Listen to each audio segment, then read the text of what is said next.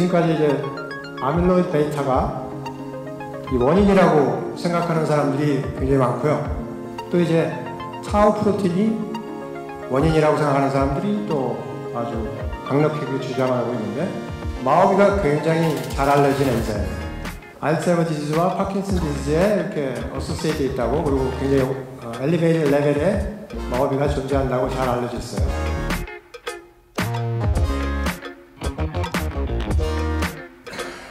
치료를 할 수 있고요.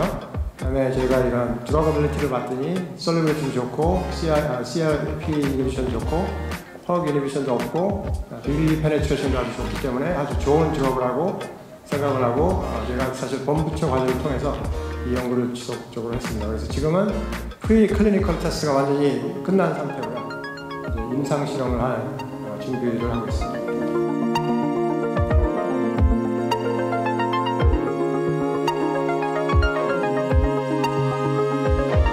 감사합니다. 네, 큰 박수 부탁드리겠습니다.